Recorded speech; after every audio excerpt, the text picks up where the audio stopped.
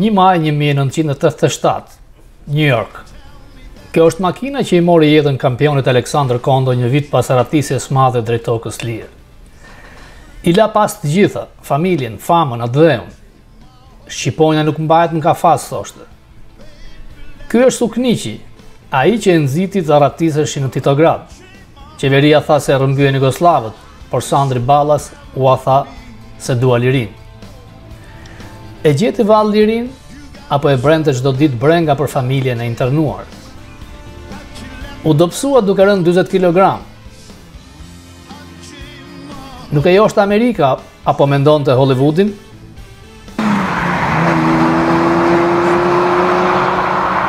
A ishte penduar kampion i madh.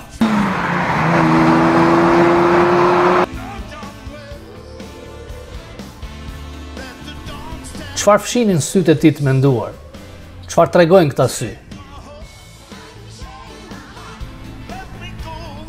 Shqiptarët e Queensit e kishin si herojnë e tyre. Sandri e urrente diktaturën, ndaj dhe e sfidoi. Shikoni këtë bluzë ku shkruaj: "Vrit komunistët", ëndronte se diktatura do t'ikte edhe në Shqipëri. I ati ti kujton se në New York takova shokët e tij, qanin kur flisnin për të dhe thoshin se për ata ishte një idhull që i mbante gjallë në shpresë, duke u thënë se një ditë edhe në Shqipëri do të zhduken diktatorët dhe do të kthehemi pranë familjeve tona. Jati thot se Aleksandri ishte njeri që e donte shumë lirin. Ai e urrente regjimin diktatorial të Enver Hoxhës. Mbaj mend, thot i Jati që më thoshte me të qeshur: "Dëgjoj këtu ti oficeri Enver Hoxhës. Kjo është qeveri e ndërtuar me kunja shkrepse dhe i ka ditët e numëruara se shqiponjët nuk mbyllen në kafaz." Në 1 maj 1987 doli për një garë me makinë dhe vdiq pranë kishës shqiptare. Dhe kisha e Nolit e përcollin botën tjetër. Ai ka 2 varre, një në Queens dhe një në Tiranë.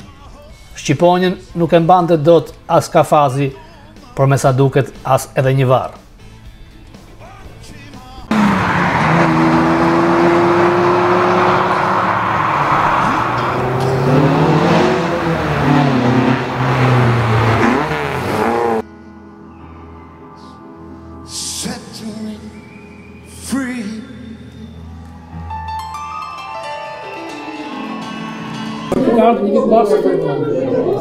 Sandri ka ardhë një vit e ca mbas neve. Ato rrethanat edhe se arsyen e di vetëm Sandri pse u arratis, po rrethanat janë bërë publike në Shqipëri. Edhe ai shoku jon me gjithë vllajin tim i bën garancinë. Erdhi në Amerikë edhe këtu në atë kohë ishte bërë një grup më i madh shqiptarësh. Nuk ishin se ne të izoluar fillim fare, kështu që i kishin plot të arretisur, kishin ardhur nëpërmjet Jugosllavisë. Edhe kishte një grup shokësh për tu, po jeta e Amerikës e befasoi shumë, edhe njerëzit e shifnin ju vite keq edhe të gjithë e ndihmonin. Vetëm se Sandri nuk pati fuqi, nuk e përballoi dot vështirësinë e këtushme, edhe ajo befasia që i dha e futi në një lloj si dëshpërimi.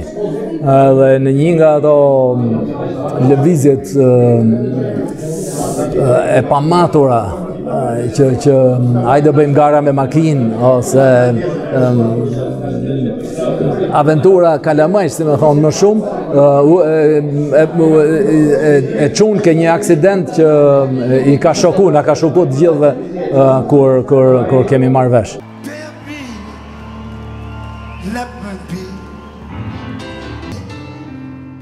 Sigurimi e nderuan legjendën që u vrak aksidentalisht. Kjo ishte rruga drejt vdekjes atë 1 maj. Nga pica e Ramizdanit, ku po hante diçka, e kanë ngritur 2 vet duke i thënë të bëjmë një garë nga kisha. Sikur e kanë thirrur drejt vdekjes. Një anonim ka thënë pas vitit 90 se ata 2 vet i kanë liruar frenat, apo edhe timonin. Ndërsa një arratisur në Connecticut, i cili ishte dërguar nga sigurimi shtetit dhe pastronte dollarët e bllokut edhe pas viteve 90, me mburje ka deklaruar se me urdhër të sigurimit ne i kemi liruar frenat. Ish futbollisti kombëtares dhe i vllaznis Roland Luçi deklaron se në një mbledhje në Shkodër në stadium ku po analizoheshin disa probleme për shfaqjet e huaja në ekipin ton vllaznia, Muaslani u shpreh me ton kërcënues dhe na u drejtua me këto fjalë: kush të guxoj, do e zhdukim si Aleksander Kondon.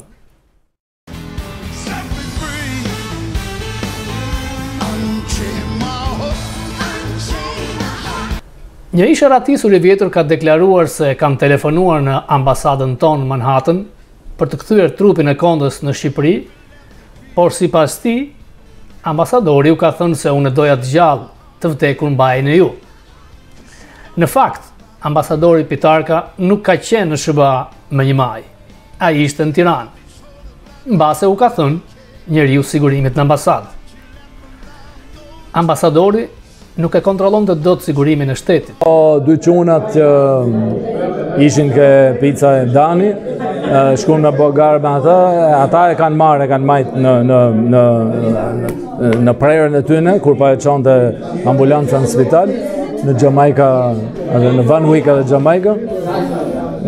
Dhe kur ne i pyetëm që çfarë ishin llafet e fundit, Aleksander nuk ishte folur asnjë llaf, që nga goditja ishte në një koma, ndoshta në një shok, ose në një nuk e di si është ajo ekspresioni medikal, po ishte në një gjendje që ndoshta dëgjonte, po ata thoshin që vetëm psherëtinte çunë në thellë, se duket nuk ishte dhimbja, ishte jashtëzakonisht, ishte goditur kokën te laja ku mbyllet dera me xhamin. Nuk mbante rrypjen e sigurimit, edhe në ato kohë makinat nuk kishin airbag. Alex ishte një djalosh që ishte pak naiv. Ai që përkëdhelur gjithë jetën dhe kishte probleme të ballafaqohej me realitetin, se kur e la Shqipërinë ai ishte një hero. Dhe këtu ai ishte vetëm një person i zakonshëm. Kishte problem ta pranonte këtë rol të ri që të gjente një punë. Ati i pëlqente të trajtojë ende si hero. Kështu që nuk u rit. Kjo që pjesë e problemit të tij. E di që Mitch Thomas e ndihmoi për punë, pastaj tragjedia këtu afër kishës. Makina u shkatrua dhe ai vdiq.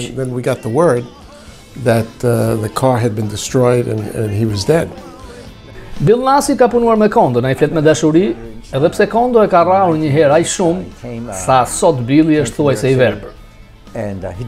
Mbase Kondo kujtonte se atë e kishte futur sigurimi ta përgjonte. Bill kujton se Kondo nuk fliste asnjë fjalë anglisht kur erdhi dhe Mitch Thomas na përkthente. Bill na tregon disa sekrete që i kishte treguar Kondo. Ai ishte zënë me një atlet për një sportiste. Kondo nuk përdori duart, por një shkop duke i thyer këmbët. Pastaj erdhi sigurimi. Ai që aq i egërsuar sa i rrau dhe ata të sigurimit duke u marrë armët. E quan te një stacion lokal policie. Askush të ndihmon dot këtu. I ka thënë shefi i rajonit sigurimit, por kanë ndërhyrë nga lart, diku afër Enver Hoxhës dhe e kanë liruar. Por sigurimi ka thënë, kur të mos jetë ai, ne do të merrem me ty, se ti rrahet djemtan. Dhe kur shkoi në garat në Varshavë, avioni ul në Jugosllavi, por ai e dinte kërcënimin ndaj dhe u arratis. In Yugoslavia.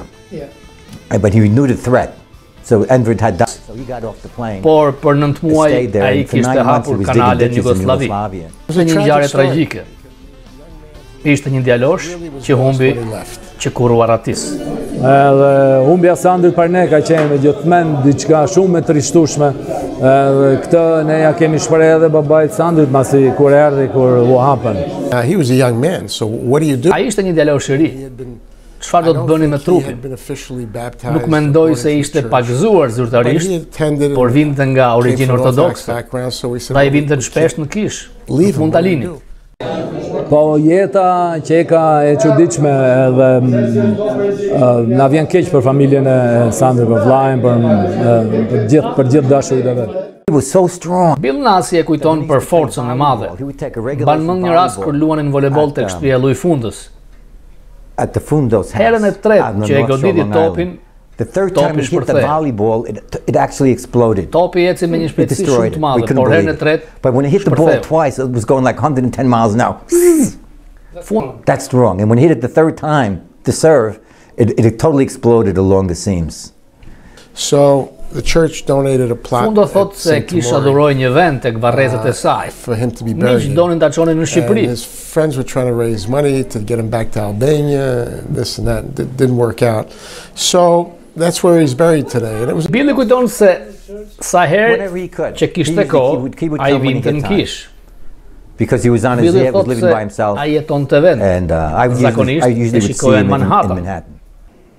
And then he would come here. And then one time I had Njëherë miq Thomas më tha ta çoja te doktora Gimleka. And I go out there and Aleksander Kondo nuk pëlqente autoritarizmi. Like authority. The moment we get to the Dr. Leka's office, Dr. Leka tells him in Albania, change your clothes and cut your hair. And Alexander Kondo ja ktheu. You're not my father. Shut up and don't tell me what to do. And when we were doktori tha se ti ke një mos ekuilibër kimik në trurin tënd. Mos I jep makinës. Natyrisht ai bëri të kundërtën. Ai ashtu vdiq. As 100 metra nga kisha dhe kilometrazhi ishte shkatruar te 120 km/h. And the speedometer was broken at 88.5 miles an hour. Dhe goditi xhamin. Ashtu vdiq. He hit the oak tree and he went right through the windshield. That's what killed him. Unbelievable. If he had lived another 3-4 years, he could have got. Po të kishte jetuar dhe 3 vjet, do të ishte kthyer në Shqipëri, ku ra sistemi, por ky ishte fati I tij. Por vallë, vërtet ishte fati I tij apo sigurimi kreu një vrasje tjetër nga shumë vrasje, helmime dhe zhduke kundërshtarësh në Amerikë. Bill Nasi, shqiptar me origjinë, e ka të vështirë të kujtojë shumë gjëra, se kanë rrjedhur shumë vite. Por si padashje, ai zbulon një enigmë tjetër. Kush e vrau djaloshin nga Bronci, që filmoi funeralin e Kondos, ku merrin pjesë shumë vetë dhe çoi filmimin në ambasadën jugoslave për ta transmetuar tek televizioni I Beogradit? A harrohen vrasjet e sigurimit në SBA, helmimet, zhduket dhe gjoja aksidentet? Kondo I kishte folur për sigurimin Billit dhe Bill thot se atë ditë kur e çova te doktor Leka, ai më tha, unë mendoj se po vdes. I think I'm dying. Promise Më premto se kur do të vdes, do të vish në funeralin tim. Unë I premtova, I dhash fjalën time. Dhe kur vdiq te varrezat, unë po mbaja meshën. Një shqiptar nga Bronzi po filmonte çdo gjë. Atë filmin e kishte ai. And everyone. You have that? No. No, the Albanian from the Bronx videotaped it. He had it. Tabak. The video from. And what did he do with it? Qeverisë jugoslave një kopje të videos dhe ata e transmetuan në televizion që të shikohej edhe në Shqipëri. Dhe 7 ditë pas varrimit të Aleksandrit, djali që kishte filmuar I vdek. Dikush e vrau. Someone killed him. Vrasje pa autor. Unsolved murder. Nuk jam mbaj mend emrin. I don't remember his name. But it was an unsolved murder. He was killed in less than maybe a week after that. And I suspected, I could believe that. Dyshoj se sigurimi u bë keq nga së pari që ishte arratistur, pastaj një film antikomunist që u aqoi jugosllavëve e gjurmuan dhe e vranë mbas një jave mbas varrimit të Aleksandrit. In the Bronx and someone murdered him. Not maybe a week after A duen hapur dosjet e sigurimit në SBA? A duen nxjerr spionët e misionit Manhattan? Përse nuk është e vështirë sipas stilit gjerman. Dosjet mund të rinërtohen. Krimet e sigurimit duhen zbuluar dhe kriminalët duhen dëshkuar. Lloji funda thot, sa më të hapur të jeni për çdo gjë, më shpejt do të zgjidhen problemet. Një nga problemet më të mëdha që pash në Shqipëri është se mbas vitit 1990 nuk pati pajtim, edhe pse ju nuk futët paktën disa në burgje. Kjo do ishte në rregull, por të paktën më mirë se sa historira që përsëriten, sa të vërteta e sa jo. Some true, some not true. And I think that was a mistake that was done at the time. Ky që gabimi që u bë, por Shqipëria dilte nga errësira. Kush do të jetë atë lloj leadershipi asaj kohe? Misioni i Shqipërisë në Manhattan ishte qendra e helmit të sigurimit të shtetit. Beqirësina është i vetmi që ka shkruar për vdekjen enigmatike të Kondos. Ndrec Gjergji i ka deklaruar sinës se Aleksandri i fitoi zemrat e të gjithëve. Ai nuk konsideroi më si një ndonjë dërguar i sigurimit të shtetit, ose si ndonjëri që urratis se i morën lopën dhe e bën padëshirën kooperativ. Një njeri i cili ishte i gatshëm për të sakrifikuar dhe nxitur të tjerët të ishin kundra qeverisë komuniste, ishte vetëm Aleksander Kondos. Gjergji kujton se edhe 2-3 ditë para se të vdiste, ai mori pjesë në krye të një demonstrate që organizuam ne antikomunistët para zyrave të misionit shqiptar pranë selisë së Kombeve të Bashkuara në New York. Aleksandri aty u vu në krye të turmës dhe hodhi parulla antikomuniste, demaskoi dhe bëri thirrje për përmbysjen e atij pushteti. Por Kondo ka dashur të flasë me ambasadën shqiptare. Të paktën kështu thot Bill Nasi. Ishte një armik. Nasi kujton. Ai shkoi një herë. Ata i thanë, ne nuk të njohim ty, pse u ratise dhe nxorën jashtë nga godina. Ai donte vetëm të fliste me ta. Ata e thanë jo. Ti vendose të bëhesh me armiqtë tanë në Amerikën. Rri këtu tani dhe vdis. Kaq që e përzun. I thanë, ti për ne nuk e një person. But for a non-person, për këtë jo person, for someone who's been ata vran djaloshin që filmoi funerali. He was dead at the cemetery.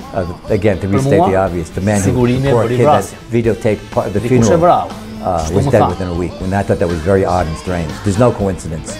So I suspect the Sigurimi did him in. Was it an accident, a car accident? Might be something else? No, I was told that someone shot him.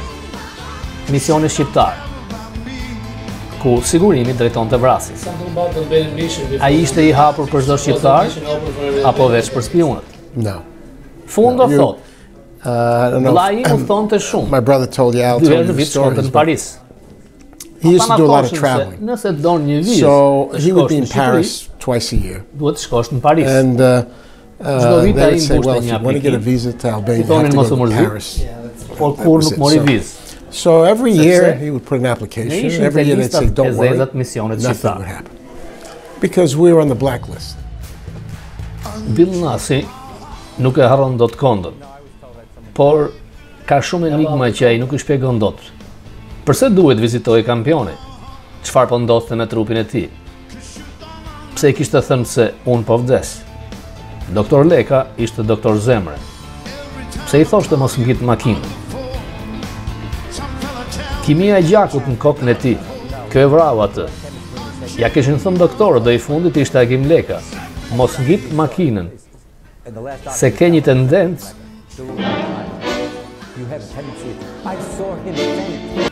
Unë e pash atë t'i bindet fikët për ballnejen metro, ngjitur me trenin në platformë.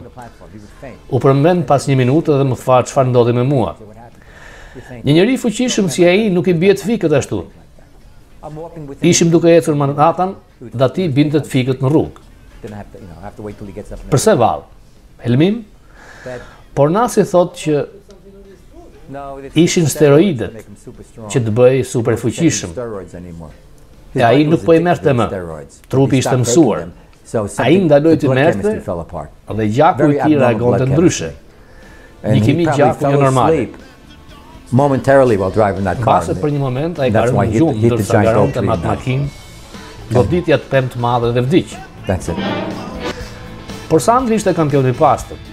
Ai kur nuk doli pozitiv në asnjë nga garat ndërkombëtare. Ç'po ngjante me kampione, po e vriste dëshpërimi, zhgënjimi, apo ankthi se sigurimi e ndiqte kudo. Muharrem Berisha thot se për mua ai ishte njeriu që nuk i pëlqente sistemin komunist dhe varfërinë e komunizmit, të tjerat nuk kanë vlerë. Ai ishte sportist i pastër. Berisha kujton se një muaj përpara se të iknin në Poloni, Sandri ishte në shtëpinë time, ai hoqi dhe theu foton e Enver Hoxhës. Kur ikun Titograd, më përshëndeti nga treni dhe më tha: "Më mirë një vit luan se gjithë jetën mi."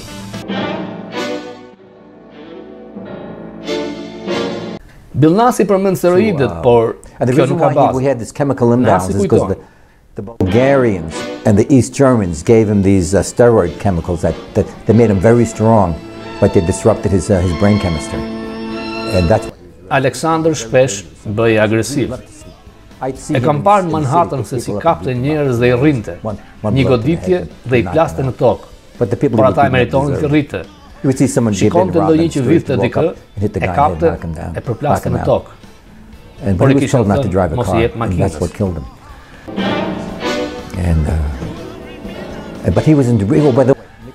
Mitch Thomas më tha se ai kishte filluar të stërvitej.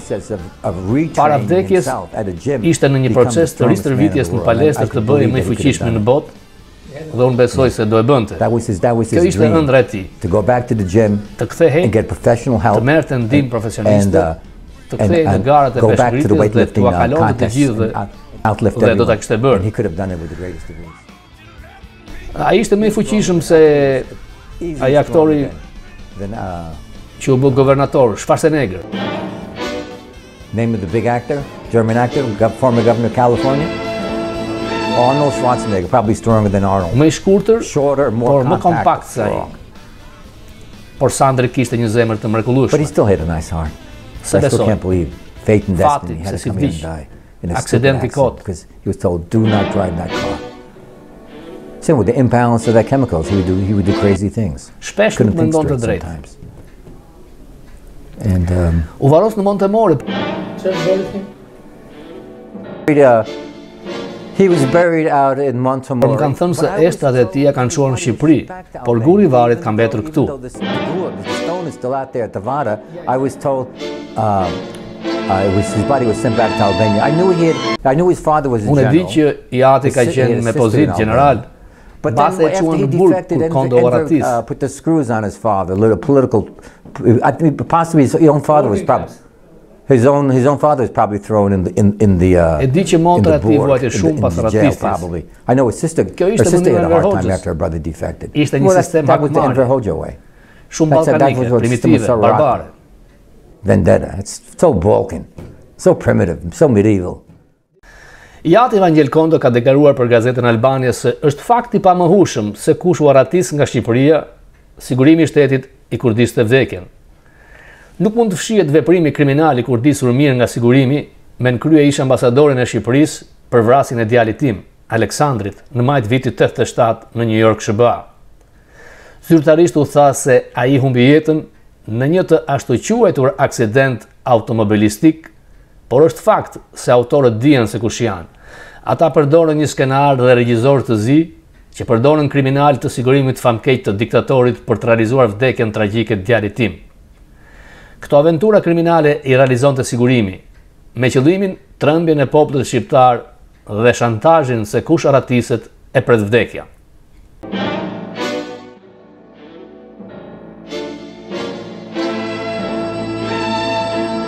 Ish ambasadori asaj kohe në OKB më ka deklaruar se në 1 maj 87 kam qenë në Tiranë. E keqja dihet nga vinte. Billnasi thot, Enver Hoxha ishte gangsteri më i madh. Ishte një sindikat krimi. It was a criminal syndicate. People said, oh, it was a communist party. Thonë se ishte një parti komuniste, nuk që politik fare. Ishte një sindikat mafioze drejtuar nga Enveri dhe nga shokët e tij që nga 45-a. Njësoj si këtu në Kubë. Blockade. They said there was a blockade in Albania. The blockade meant that was fictitious. Komuniste, All made by the Albanian Communist Party. was all Ati nonsense. merrnin çdo gjë. That's why he left. He keq. couldn't, why keep winning big money, prizes, fame? They stole everything from him, so he came to America. Ai do I'm të ishte sorry he didn't go kthyer back. He could dhe have do të kishte been ndikuar në vendin e tij. a great one individual ndronte to help change sistemin, the system. Yeah. But he Por Zoti e he bekoft died here. Aleksandrin. God bless God, Alexander. Thank you.